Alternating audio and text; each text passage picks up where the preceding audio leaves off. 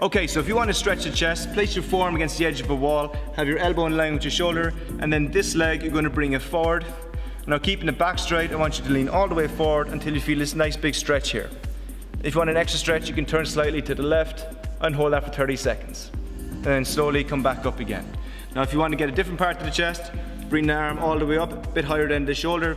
Bring this leg forward again and have the shoulders facing this way and lean forward till you feel a nice big stretch again and hold for 30 seconds. If you want an extra stretch, turn slightly to the left to get that extra pull and slowly back up again.